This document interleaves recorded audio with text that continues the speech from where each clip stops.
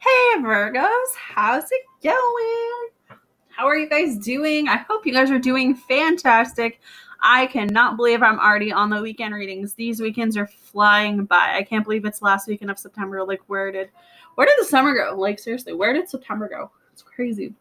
Anyways, guys, beautiful message for you guys for the weekend of the 27th to 29th. Using a new deck this weekend.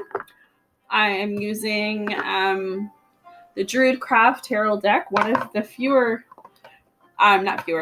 one of my decks that I got to my first year of doing tarot readings. So with that. So I feel like your overall message is that this weekend, you Virgos, you may be finding out you're pregnant. You may have someone close to you that's pregnant, or someone's having a baby near you. But if that's not the case, it's you guys being in this place of really embracing this newness. Maybe you're recently single, maybe you're recently separated, but it's this feeling that like the world has been lifted off your shoulders.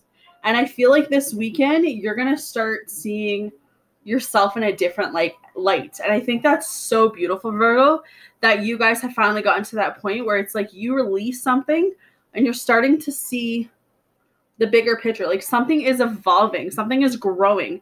And so part of me feels like that is within you, Virgos, but another part of it is like maybe your surroundings, maybe you cut ties with a lot of people and it's like your surroundings is just, it's so open, it's so bright, it's so like, I don't know, I just get the sense that you guys can breathe.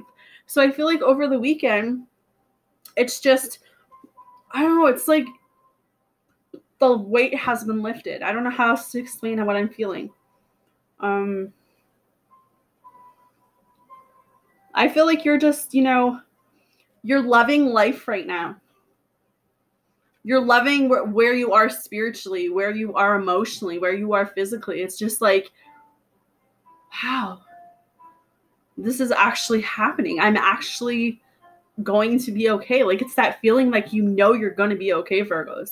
Weird, strange feeling, but that's what I feel for you guys.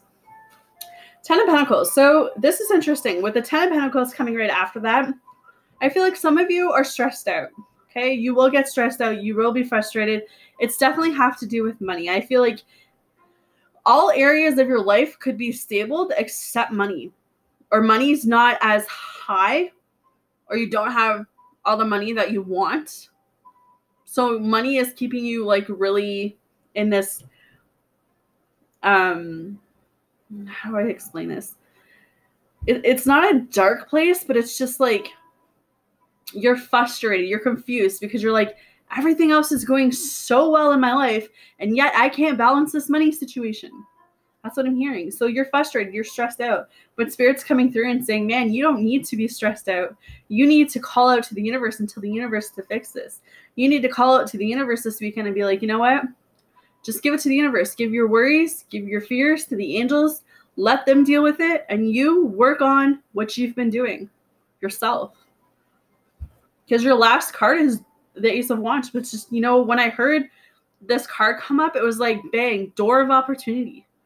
Opportunity everywhere for you guys, especially this weekend. So new love, new job. Maybe you're moving. Maybe you get a promotion. But you guys have no reason to fear. All right? None. Blessings, abundance, love, family, commitments, pregnancy, the birth of something new. Let the leaves fall. Let that sun come in, baby. All right? So with that, I am sending you guys all love and light for the weekend. You guys have yourself a fantastic weekend, and I'll see you guys soon.